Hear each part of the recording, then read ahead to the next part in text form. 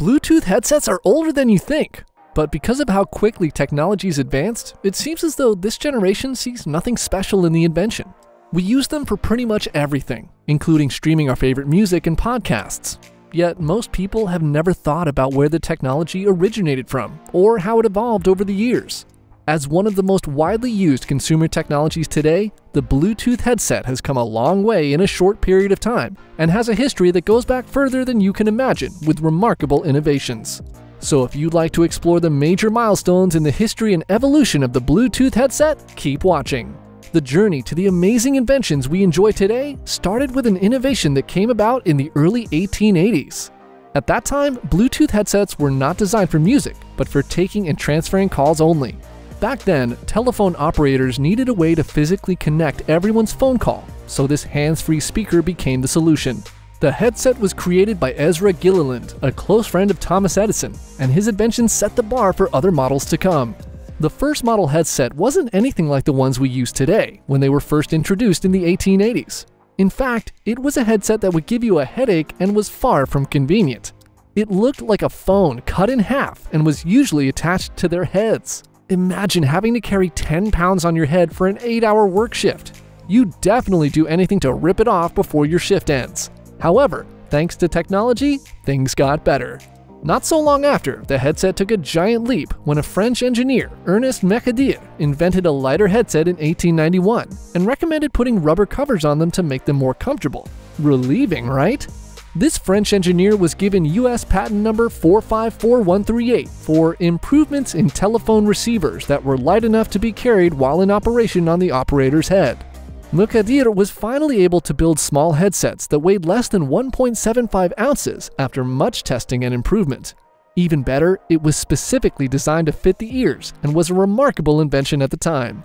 In the same decade, a British telecoms corporation went one step farther and invented an electrophone that can make a switchboard call and hear live performances from London theaters. These headphones closely resembled a stethoscope, with the earpieces linked to a Y-shaped handle that dangled below the chin. The bottom of the handle had a wire that connected directly to the phone line, and once that was done, the phone company would stream music right into the headphones. This was the first time headsets were used specifically for listening to music. The company that invented this electrophone was founded in 1896, starting with just 50 subscribers, which later grew to 1,000 by 1919, and reached its peak in 1923 with slightly over 2,000 subscribers. Also, in a full-page advertisement in a London telephone directory from 1906, it was said that there were 14 theaters that subscribers could tune into on any given night, and 15 different churches that they could call on Sundays. Even though the service was small by today's standards, it was extremely popular.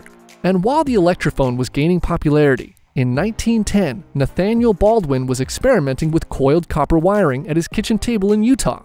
In an effort to enhance the sermons at his nearby Mormon temple, he came up with the first recognizable headsets that actually looked like headphones. He was successful in developing a device that could receive sound without the need for electricity, and his original concept established the standard for the ear cup seen in modern headphones. At the time, private investors laughed it off, but the US Navy didn't.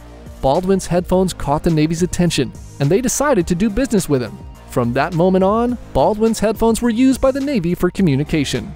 Baldwin's headphones, in contrast to the electrophones, rested on top of the head like contemporary headphones do, with each earpiece connected to a different jack via a separate wire. But even though it served as the foundation for what exists today, Baldwin didn't claim legal rights for this because he thought it was trivial. Then, in 1958, an interesting development in the story of modern headsets was invented that introduced stereo audio. Up until that moment, despite the fact that headsets had two speakers, the same exact signal would travel through each speaker. But stereo headsets came to take advantage of the market. And after John Koss, a musician and businessman, listened to the stereophonic sound through a set of military-grade headsets, he was extremely thrilled. Then he and his friends developed the Koss SP3 stereo headphones after developing a stereophonic phonograph. Obviously, jazz was one of Koss's favorite genres, and he wanted to capture the thrill of a live performance so that anybody, anywhere could enjoy it. Koss then became a well-known audio company, producing every imaginable type of speaker and headphone. But by the end of the 1960s, Koss had a number of competitors in the headset market. During that time, companies began creating more affordable headphones that included built-in radio receivers.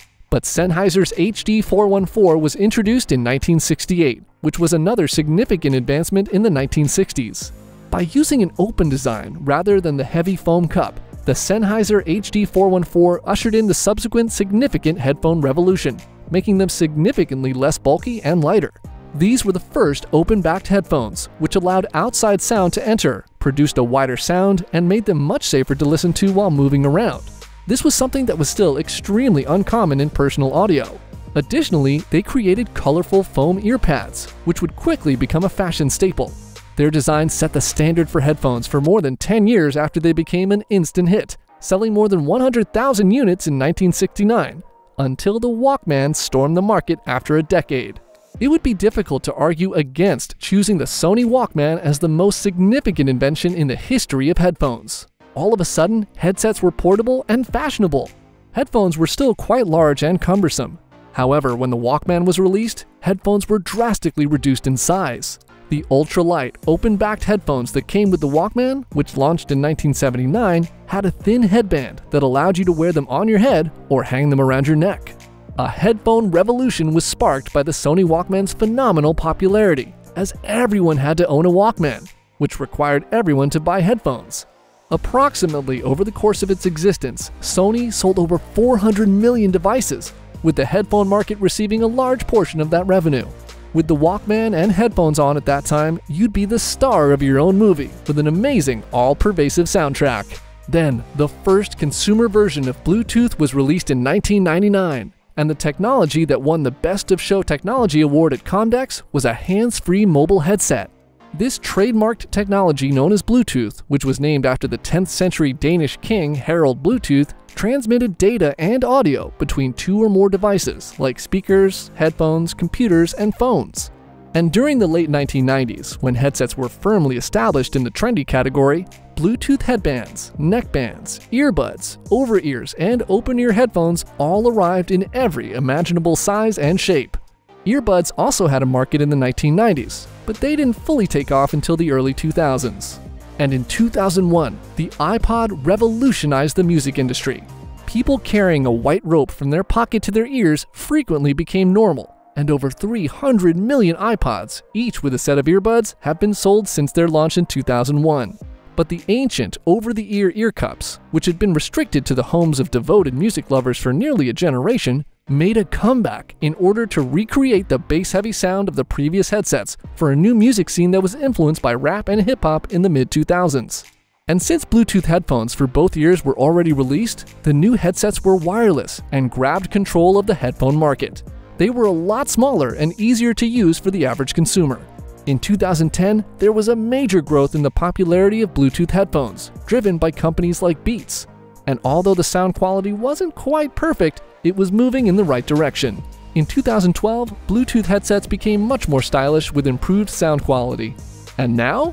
In 2023, there are not just one, but many options for a Bluetooth headset, so you no longer have to worry about wearing a 10-pound speaker on your head. Just when we thought wireless headsets couldn't get any better, the Bluetooth headset was invented. What do you think is next in the world of Bluetooth headsets? Feel free to tell us in the comments section. See you later!